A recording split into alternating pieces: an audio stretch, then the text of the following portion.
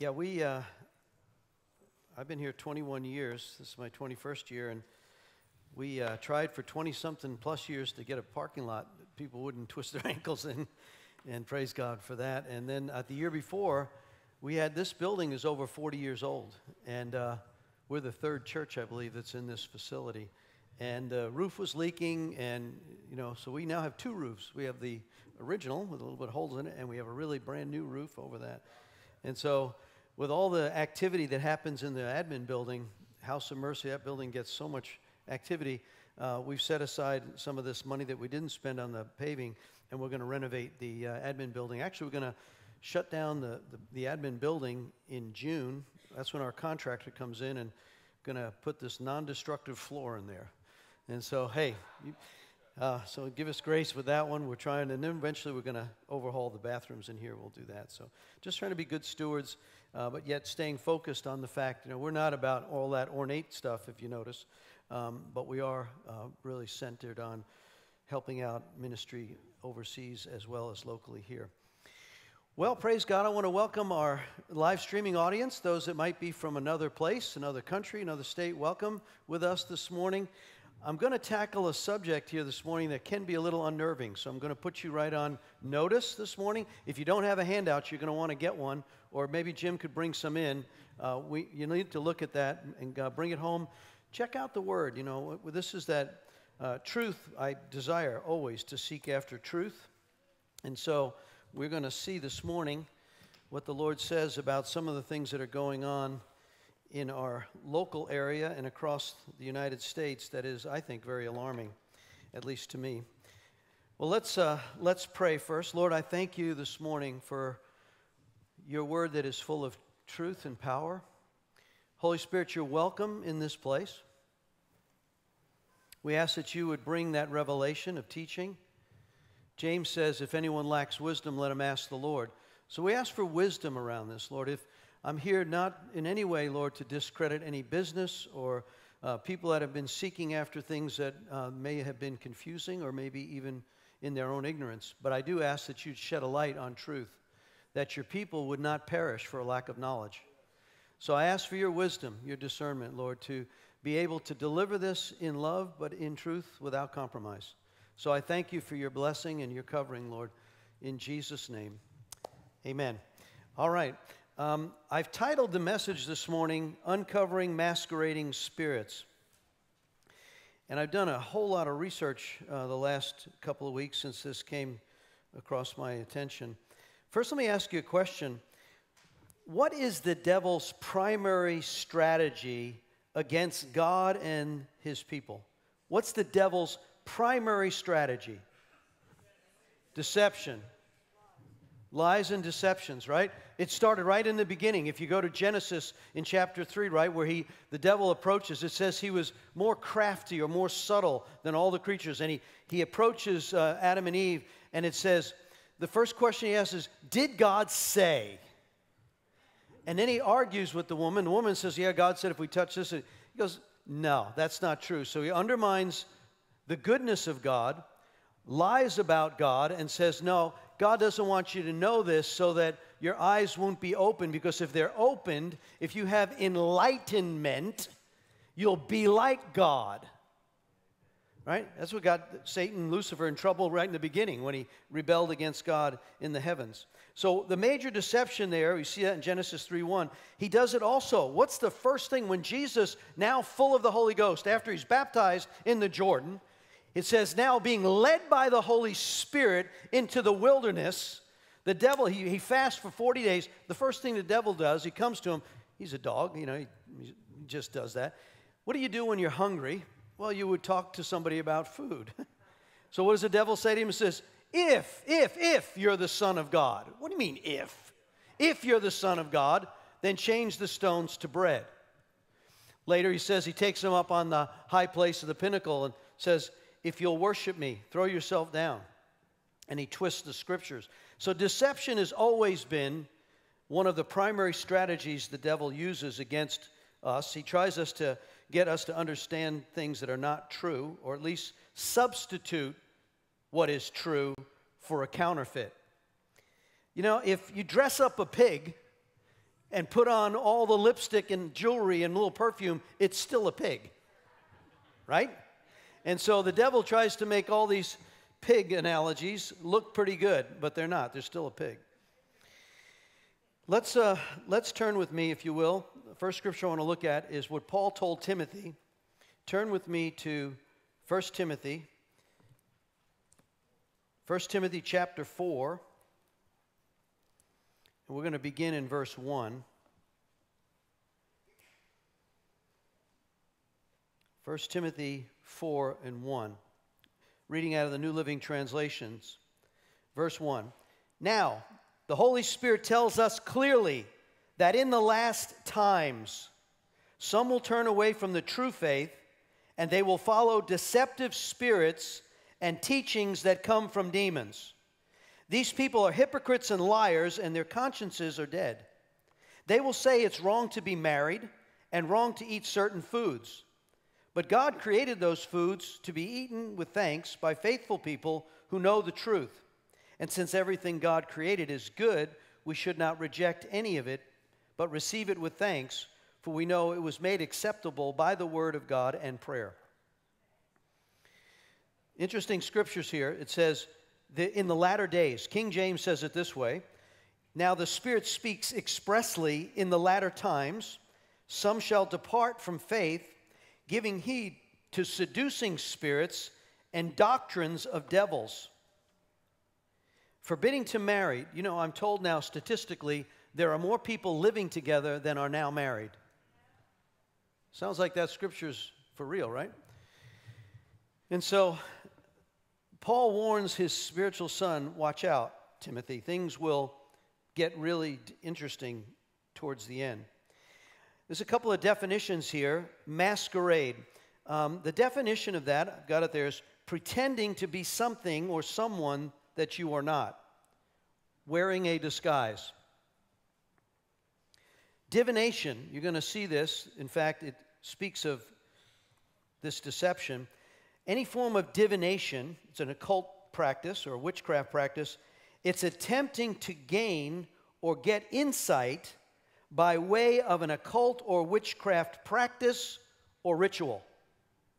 Those who go to mediums and psychics, read horoscopes and all, what is the source that is behind that spirit? Satan and witchcraft, right? And so anytime we substitute, if you try to get a gain or get insight or get healing from or some revelation from a source that is not from God, you're in violation of the first commandment. Have no other gods before me. I'm a jealous God. If he produced all things, gave you life, made everything, gave his son, doesn't he have a right? Why would you go after some counterfeit, imaginary darkness? It really, when you step back from it, it's like, really, what is the purpose of that? Now, there are scriptural commands. The enemy always counterfeits what is good with evil. And the key then is the source that is behind it. Understanding the source that is behind anything is key to discerning what is true and what is not, and what is good and what is evil. One of the devil's strategies, let me give you an example.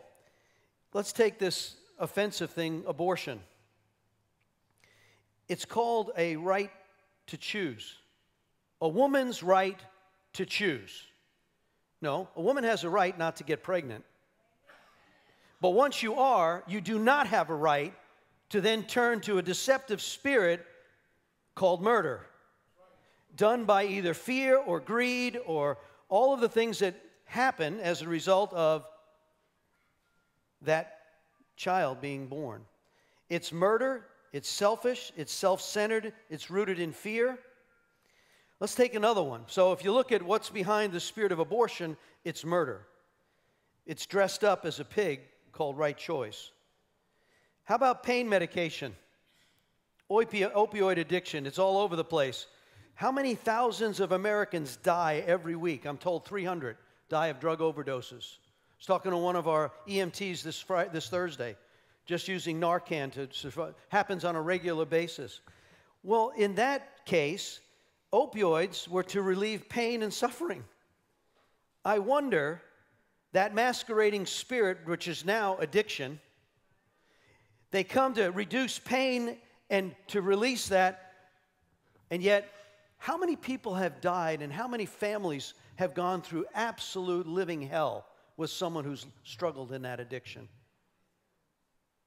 The very thing it was supposed to bring relief from pain and suffering, now it does in the right place. But then we find doctors who have overprescribed it. Now it's being laced with fentanyl. More death and pain has helped. And then you've got people that are profiting by it. How about the porn industry? What's the spirit behind the porn industry? It peddles pleasure and excitement, but it's really the spirit behind it is lust, adultery, seduction, sexual disease. That's the spirit that's behind it. Same with horror movies, those who make these slasher films. It's called entertainment. It's really rooted in the spirit of fear. And that it breeds, if you watch those things, it will breed anxiety and fear. People checking their locks and wondering, I wonder if something's going to happen to me. Again, there's wisdom, but there's a spirit that's released in those who make those. So when we see masquerading spirits, there are many, and I listed a whole bunch of these commands. And by the way, there's a marquee down the road. It says, the commandments of God are not suggestions. I like that. It's not just like a good idea. No, God said. Did God say? Yes, he said, yeah. Have no other gods before me, number one. Number two, I will not tolerate your affection for other gods. Do not make idols for yourself. Be careful. Let's turn this one. Turn back to Deuteronomy 18.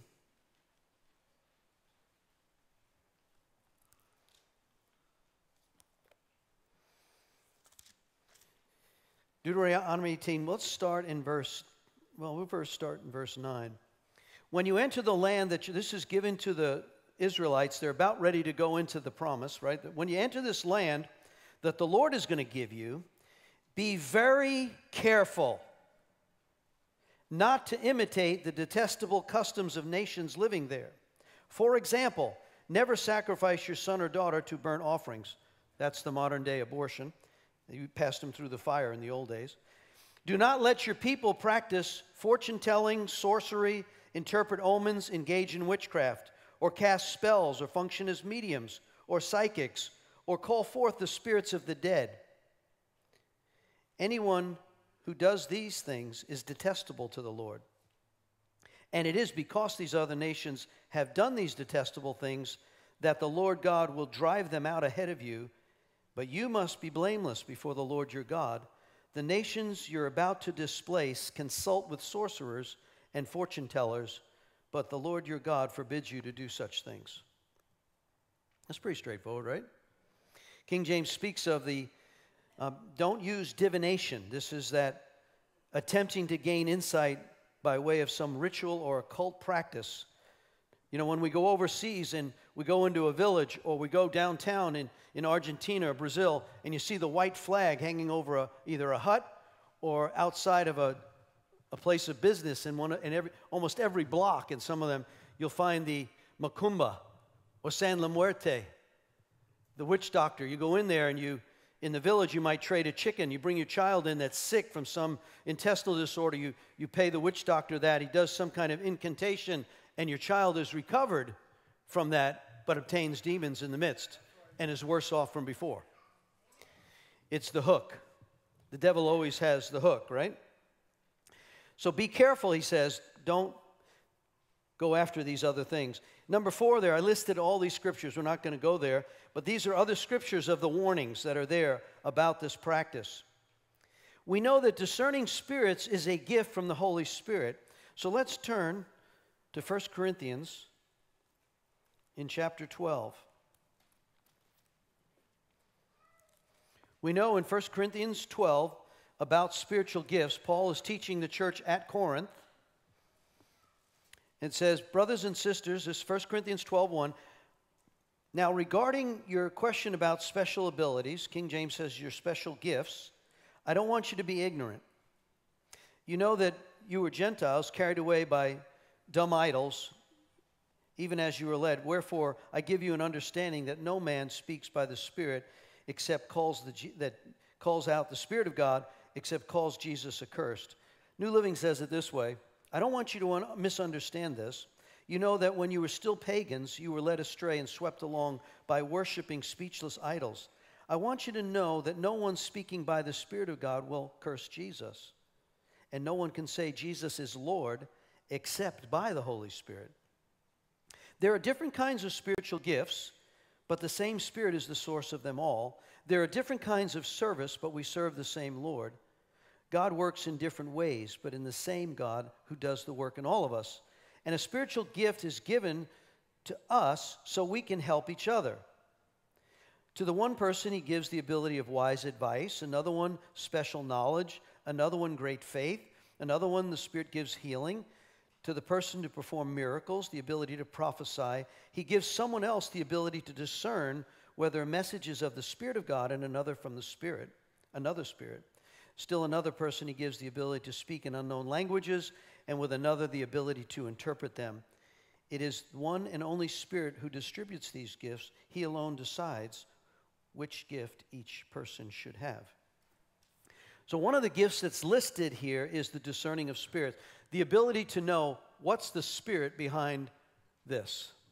And so we want to pray for that discernment. We want to have that revelation. We know that the Word provides truth. We know that prophetic words can have truth. We also know that there's a discerning that goes on. You ever get a check in your spirit? Something's going on. It's like, oh, just something doesn't seem right there. Pay attention to that. We were sharing in Wednesday, Mom shared communion Wednesday morning in intercession, and we've been looking at this scripture in Hebrews 5:14. It says, the mature believers have trained their senses to discern good and evil. Look at that scripture. You can look it up. Hebrews 5:14. It says, it's about time that you got off the milk bottle and you start eating meat and you become mature. And once you do that, you will pay attention to what's going on in your natural senses, because that will pick up a discernment for what is good and what is evil. Pay attention to those things. And so that's one of the giftings that the Lord, Holy Spirit, who's in us, right? If you are born again and you have the Holy Spirit in you, then when you start to see something that is not of the truth, it'll start to get to manifest something like, man, I don't know what that is, but it's not feeling good. Pay attention. That's the gifting that the Lord gives us. Okay, let's look at another scripture, 1 John 4:1.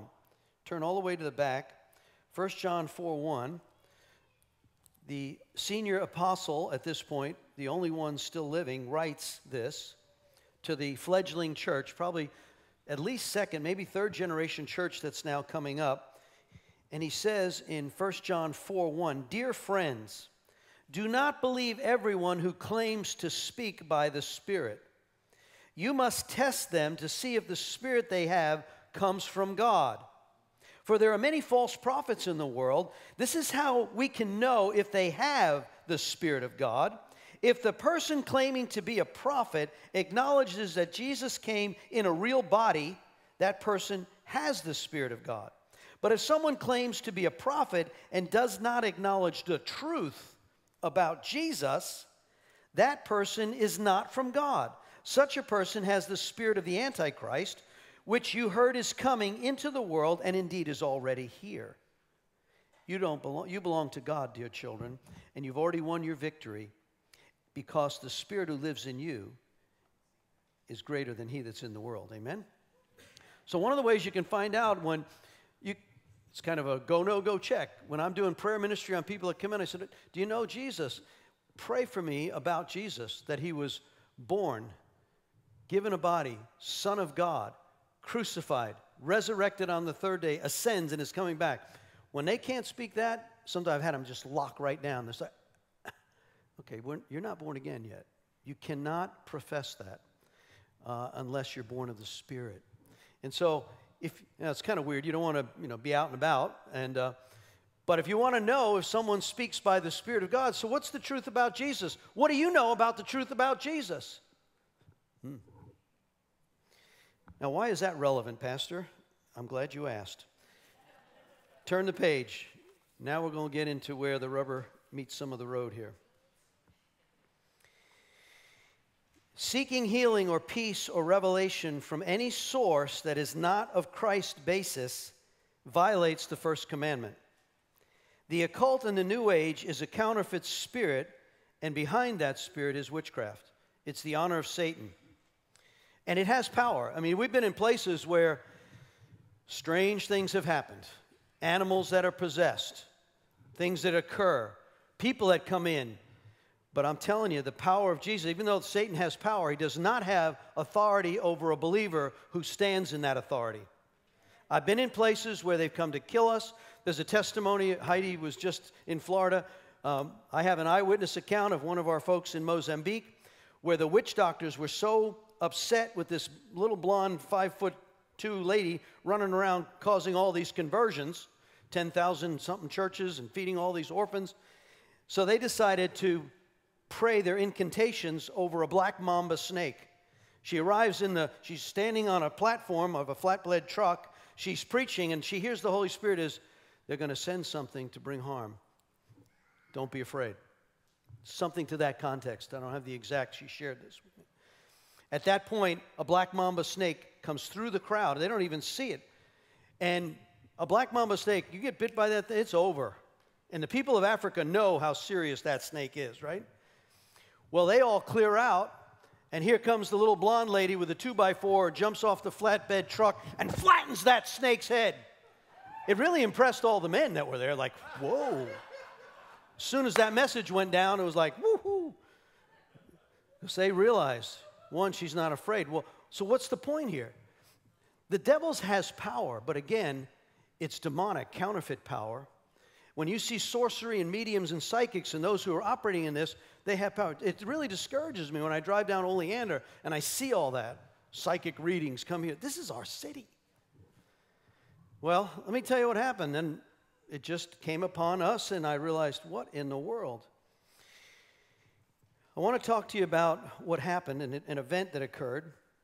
I was looking for something that I could give my wife as a gift. Praise God. Thank you, Lord. It didn't turn out the way I thought. So I decided, well, you know, she gets stressed. She has a lot of things that she does and takes care of me and all the kids. So I said, I'm going to get her a massage. So I'm going to go down. I'm going to buy a gift certificate so she can get a nice long massage. So I go down. I'm not going to discredit any local establishments because I went to many on this, by the way.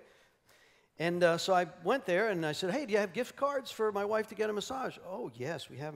So here, and I got the gift card, and they gave me the brochure of all the different things you can have, facials and hair things, and all these different massages, 30, 90.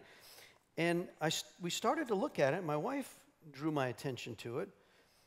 First, my mother-in-law, who visits rarely, she lives in Baltimore. She's 90-something. When she drove by this establishment years ago, she goes, oh, no, that's counterfeit. And we just kind of forgot about that. And here's what it says. Escape to a place where beauty and well-being converge. Our salon is devoted to restoring balance, therapeutic products of service based on pure flower and plant essences, rituals of renewal for your mind, body, skin, hair, so you become the peace that you seek. Start to smell something there. Goes on, open it up. It says, the signature massages start with a chakra sensory journey that will then focus on balancing your energy as well as addressing your physical and mental being. The power of touch, breath, aromology can be combined to create wellness that will give you mental and physical and emotional break for your body. And it talks about different techniques. Well, those words started to leap out at me. I said, My wife drew my attention. I said, So then I started going online. What the heck is a chakra sensory journey? You don't want to know, or maybe you should. Things I've been learning or looking at. So then I said, well, let me go to another establishment. So I walk into this other establishment, and I said, what do you have? Do you have massages and gift cards? Oh, yeah, we have all that. Two very nice young ladies at the front desk.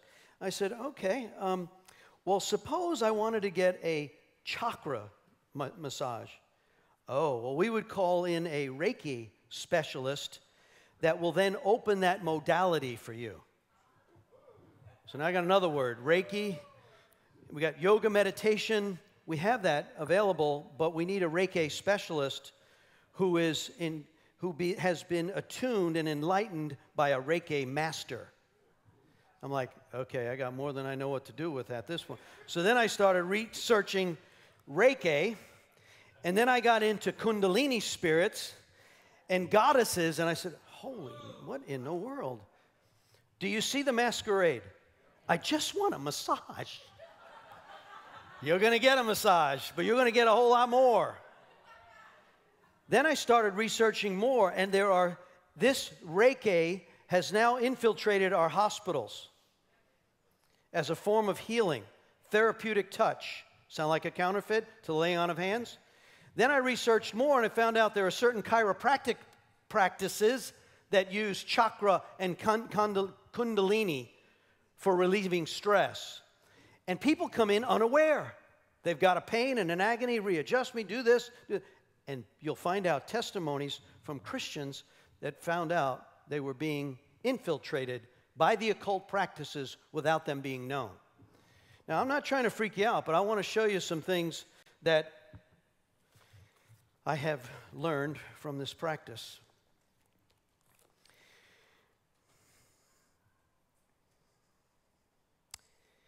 The Kundalini spirit, the Reiki, and the chakras. What are those, Pastor? First of all, Reiki is a dangerous occult practice. That's R-E-I-K-I. I have it in your handout if you want to research it yourself. But it is definitely, there are now in the United States estimated to be 1.5 Reiki channelers in the U.S. I'm sorry, 1.5 million. Thank you. 1.5 million channelers in the United States. The life force energy is guided by a higher level of intelligence, and the Reiki practitioners depend on a spirit guide. The occultists believe that we are more than just a body. We have a physical body, and the invisible bodies are superimposed upon, these invisible bodies superimposed on the physical body, and believe that there lies within the energy centers called chakra. Chakra means this whirling wheel in Sanskrit. It's actually an ancient Hebrew language, started in the Hindu religion. The clairvoyants, these are the psychics. The clairvoyants see mystical powers spinning around the chakras, releasing psychic energy. The 7 chakras that are identified both in the Hindu and the Buddhist faiths, you can look at this up. The main chakra that starts at the base of the spine and runs up the spine to the crown of the head. The chakras act as conduits or conductors for what is called the kundalini or the serpent spirit. It is the coiled space at the base of the energy, and through meditation, we awaken the kundalini spirit to travel up the spine to the head. When the kundalini force reaches the head of a person, the person experiences a mystical current of self-realization, knowing himself or herself to be God. Does this sound like humanism? I am God. I am the God. The 6 chakras go to higher levels of inner guidance, but in the 7th, there is a merging of the spirit and your spirit. Sounds like full possession to me, honestly.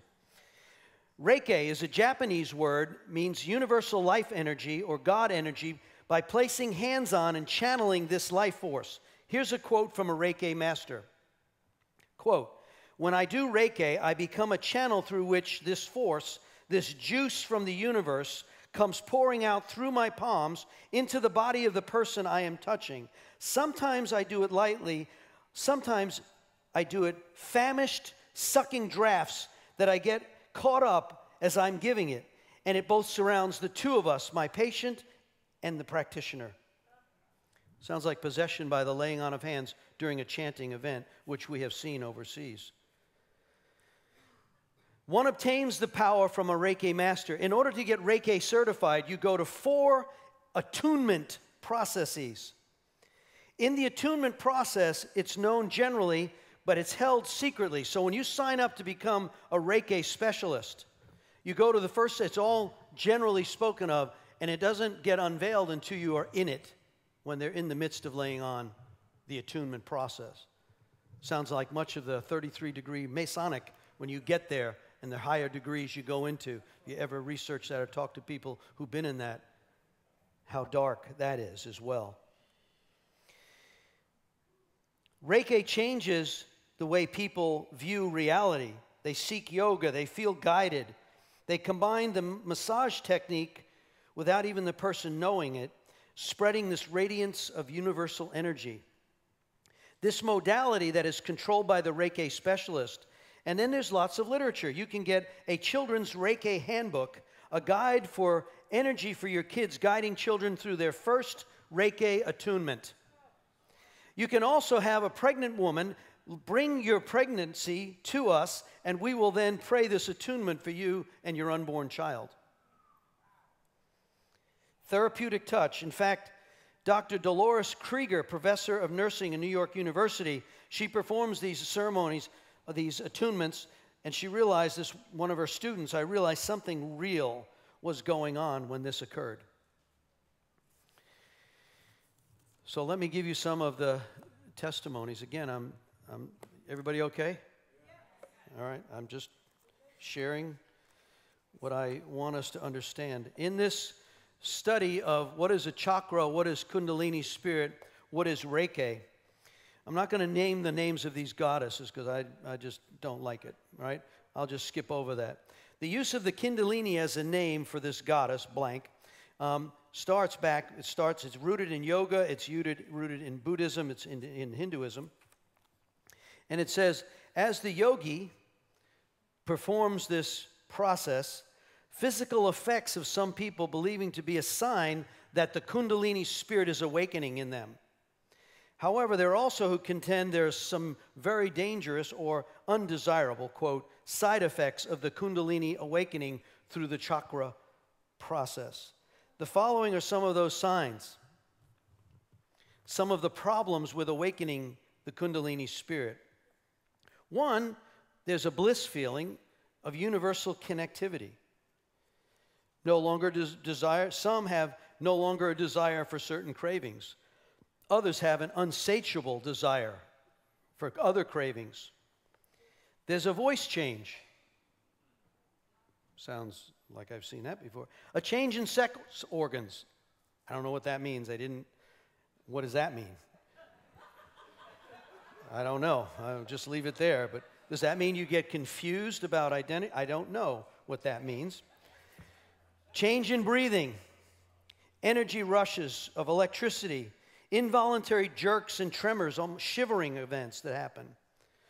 A crawling sensation, especially itchy tingling in the arms and the legs. Intense sweating or very cold. When all of a sudden you can spontaneously start to have these breathing mantras and the words that are spoken start to come out without you even trying.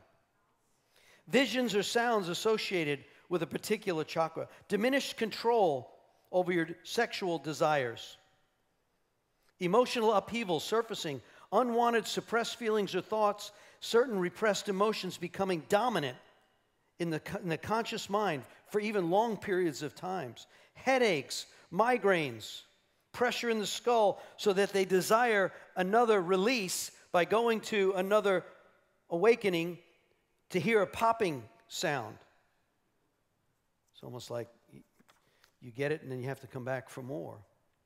Pains in different areas of the body, especially the back and the neck, sensitivity to light, trance-like and altered states of consciousness, disrupted sleep patterns, vegetarianism and veganism, change in body odor. Wow. It doesn't say whether it's good or bad, it just says. I'm just reporting. There's a particular testimony. This was written in a journal on yoga by David Eastman. He narrates 2 experiences during the Kundalini awakening ceremony that occurred. I can't say this word, what happened to this guy. It just happened, okay? We'll move on with that one. In the Kundalini Awakening, this happened in Chicago at Lake Point Tower. The specialist was calling on those, today's subject on meditation. And so as he started to speak, he said he could see that the Kundalini was starting to dance. And as he repeated the mantras, and this one man there started repeating the mantras, he says, I mentally repeated the mantras, and I noticed my breathing was getting heavier. Suddenly I felt an impact of a rising force of intensity within me. Tremendous, that my body lifted up and I fell flat in the aisle. As I lay there with my eyes closed, I could see a continuous fountain of dazzling white erupting within me. Brighter lights. I was experiencing the thought-free state of I am, realizing that I have always been and will always be eternal. The consciousness completely experiencing the pure I am.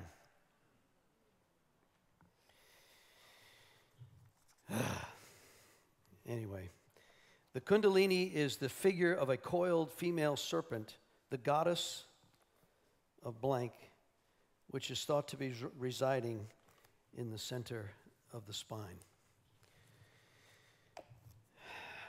So I did some research on people that have been involved.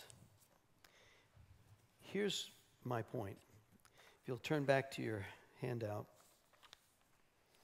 Reiki healing is a dangerous occult practice. And I believe it's now infiltrated. In fact, I know that one of my spiritual dads, they are countering this occult healing with the demonstration and the validation of physical healing by the laying hand on by Christians. I shared with you maybe a couple of months ago, Dr. David Zaritsky is on the council of one of my spiritual dads, and they have assembled a group of validated doctors who are looking at the before and after of Christian healing, where therapeutic touch by the occult is a counterfeit to the laying on of hands that we see in Scripture. Right? These will be the signs of them that believe, Mark 16. They'll be able to lay hands on the sick and they'll recover, cast out demons in my name, handle deadly things without harm. So the enemy has counterfeited this, but we now have a group of leaders who are saying, wait a second, let's get the medical association to validate Christian healing so that it becomes a counter to those occult practices. And we know there are more doctors today. They're coming through. They cannot disprove the fact that Christ does heal today. And I shared with you one, there were several I read, actually I have copies of them in my office, read where this particular young boy had a digestive issue. They had done surgery, disconnected his bowel, disconnected his stomach. He was on a feeding tube. And he went, and after 12 years, they laid hands on him, and he was healed. The doctor said, wait a second, no. Both of those avenues had closed up. They went in and they validated, we don't know why, but they're closed up, and you have perfect appetite, and you heal, and you can eat. And so there's no other explanation of that. It says, I came in for the laying on of hands, and they touched me and prayed in Christ's name for my healing, and that's what happened. So they scratched their head, and so there is this place where the enemy is tempted to come in. The Lord is raising up those who say, wait, no, it has to be validated. When you look at what's happening, be careful. When you go to get a massage, know who's laying hands on you. You could ask them the question, so what do you know about Christ? What do you believe about Christ? That'd be a good go, no-go right there, right? Oh, well, I'm a Christian massager. Good. Let me test your Christianity, right? When you go if you go for a chiropractic adjustment, know what the chiropractor believes, what's going on there. When you're nursing, they're now using therapeutic touch. Know the nurses that are here, that are ministering. These are just, think of it as if you have a child and you want your child to be protected, blessed, and healed, we don't discredit these things, but we need to know with wisdom what they are and who's behind it. What's the spirit that is behind it? I've listed there the attunement process by the Reiki leader, the chakra that means the spinning balls of psychic energy. Look at number 7. My people perish for lack of knowledge because they rejected knowledge. Hosea 4:6. Now, probably most of us at some point, either by ignorance or maybe rebellion, we've kind of messed up. I've done thousands of prayer ministries. I said, well, you ever been involved in any occult practices, pursued looking at Eastern religions? Have you ever read horoscopes? Do you get intrigued by witchcraft? You ever been to a psychic or medium? And it's not uncommon for many people to say, yes, at some point I did it by ignorance. Those who have been most oppressed have deliberately gone into it. And I've shared some testimonies of families, fathers, mothers, who have been involved in deep witchcraft that have an effect on their children. And so most of us have had some involvement or some contamination, if you like, from this. So what do we do about that, Pastor? That's great knowledge, but what do I do if I know that I've either opened it by direct rebellion or just by my own ignorance? What do? Repent. What does he tell us? 1 John 1:9, I've listed it there. 1 John 1:9 says, confess your sins to him. He's faithful to forgive you from all unrighteousness. Lord, I haven't always honored you, and I've had other gods. I've sought peace and comfort by some other things. That could be alcohol, drugs, sex, porn, massage parlor. It could be a whole lot of things. Whatever you're doing to replace the Prince of Peace, to find some level of peace, that's called sin. And so, not that there aren't legitimate ways to go exercise, watch a good movie, have a nice, those are all legitimate things. But there are illegitimate vices that the enemy uses to entice us and draw us in. And so, what do? We ask, Lord, that you would forgive us. Peter tells us there, the last scripture on that page, stay alert and watch out for your great enemy, the devil. He prowls around like a roaring lion, seeking someone he may devour. Stand firm against him and be strong in your faith. I'm just going to call a couple of attentions. If you'd like more information, first you can go online, but again, be careful of what you're looking for. This is a book that we use for our training of our ministry teams. It's Defeating Dark Angels by Charles Kraft. I spoke with him in California now years ago, and I find that this is a very good, balanced book on all sorts of what I will call twists and turns of the enemy and the occult practices. It's been written quite a few years ago, and if you look at it now, wow, there's a lot of things that have happened that he said was coming. And then my book on Breaking Free, we do this on Tuesdays. We do our best. We have people come in from all over doing inner healing sessions. People that have struggled with some form of torment or brokenness. We, as our body of believers, we know that we need to be a hospital, and we need to be an army. We need to be a worshiping temple. We need to be a family, right? And so these are the places where we want to help. So if you have a particular need, go ahead and call the office on Monday, and we'll set up with an inner healing session to kind of unpack some of this. But I want to take the last few minutes, and I just want to pray. When you open up something like this probably has been, wow, I wonder if I did that, or man, that's happened, or man, yeah, I did do that. And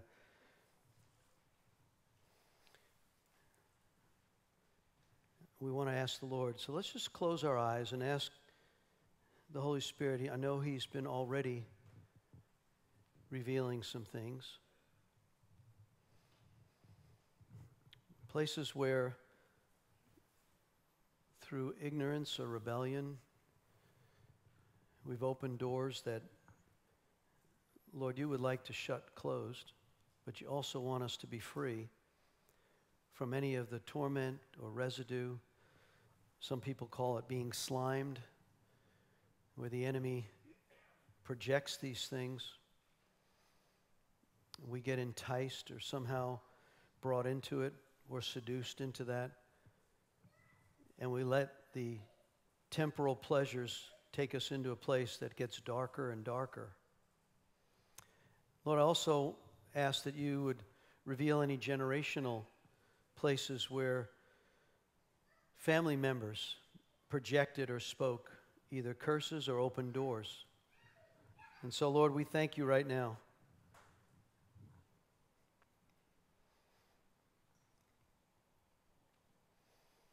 Lord, we want to be willing to repent.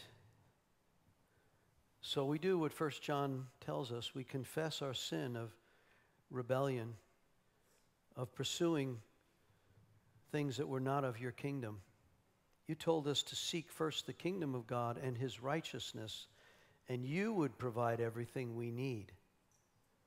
So any place where we've pursued unrighteousness that was not of the kingdom, we ask that you'd forgive us.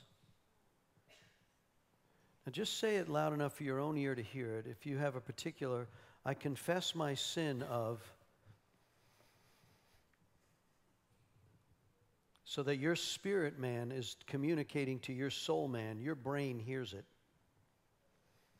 Make that a confession to him.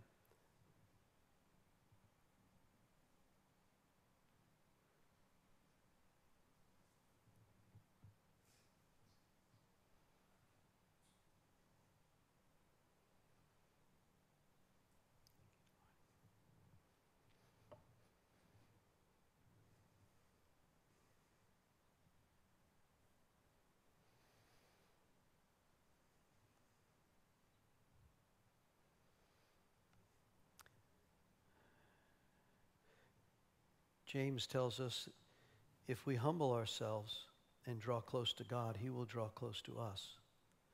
And then you can resist the devil and he would flee. So we humbly come before you this morning, Lord, recognizing that sometimes we get off the track of where we should go. And we call that sin, Lord. We make no excuses for it, no compromise with it.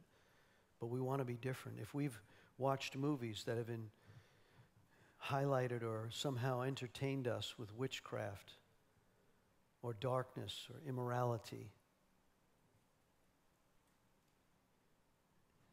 Lord, we ask that you'd forgive us. And Lord, we choose to forgive those who may have opened any doors on us.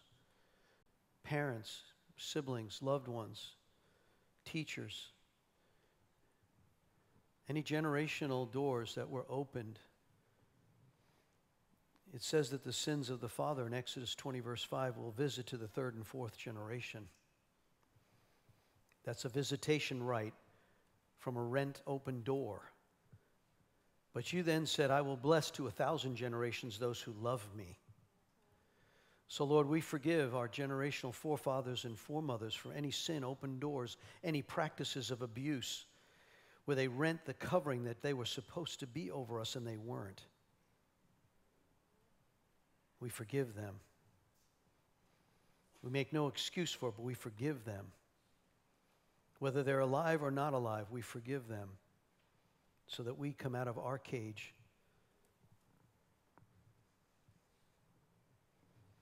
And now I take authority over every spirit of witchcraft and the occult of darkness, every practice, everything that has stolen the truth or lied and deceived. I bind the spirits of deception and lies and torments. Everything that is unclean, everything that was witnessed in here, headaches, pain, any place where the doors might have been opened by those who laid hands on us or projected on us, we now cancel the assignments by the blood and the authority of the power of Jesus Christ, who lives and rules and reigns, who all of his children are under the covered blessing of the Most High God. The enemy cannot snatch us out of his hand. The Lord has us completely. As we said, even when I lost myself and we couldn't find me, you knew where I was and you pursued us. You're pursuing wisdom and knowledge. We desire, Lord, to be those who are full of wisdom and revelation and understanding. That in these days you're raising up a mature body of army believers who are not arrogant, but they're not afraid. They operate in the love and the mercies of Christ, but we snatch people out of the flames of judgment, as Jude said we should do.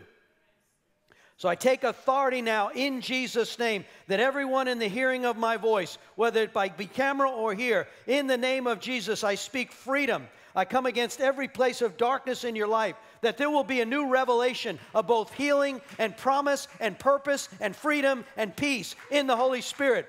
Holy Spirit, I ask that you would now release the fire of your revelation, that your people would know that they are loved. They are not ashamed of the gospel. They are free in Christ. Wherever they are, wherever they're dwelling, Lord, I ask you to show them the way out of any pit that they're in. We bind every addiction, every spirit of pornography and drugs and violation, every adulterous spirit of confusion, chaos, sickness, in the name of Jesus. Wherever the enemy has sown discord and destruction to come kill and steal, we're taking back the land now in Jesus' name.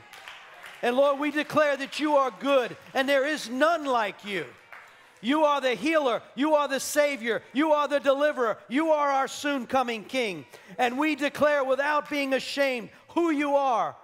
And we thank you, God, in the name of Jesus. Amen. Let's stand. Everybody stand. I'm going to ask our worship team if you just come and play. I always want to invite anyone here, our ministry team. You know who you are. You've been trained. Please come. I know many are on travel. But if you're here this morning and you just need a little more, or you need specific healing over anything, please come. Don't leave here.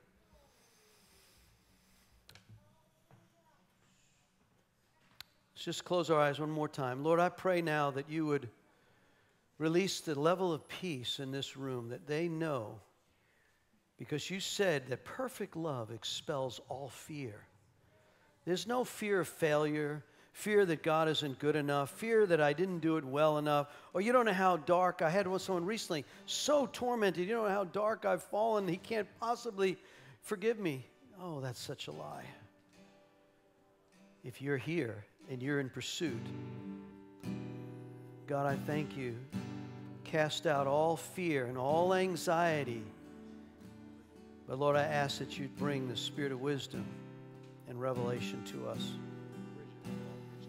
And we want to have you receive all the glory that you deserve, Lord.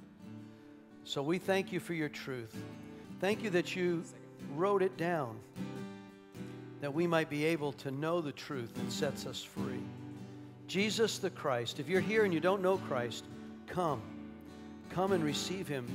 There is no way to battle darkness without Jesus Christ as Lord and Savior and the power of the fire of the Holy Ghost. You're not strong enough in your own flesh, but through him I can do all things through Christ who strengthens me. And greater is he that's in you than he that's in this world. Amen. God bless you all. Have a great week. Don't forget, tomorrow night, men's group, Kingdom Men. And then Wednesday night, we'll be finishing up the book of Revelation. We're in chapter 19, 20, 21, and 22. God bless you all.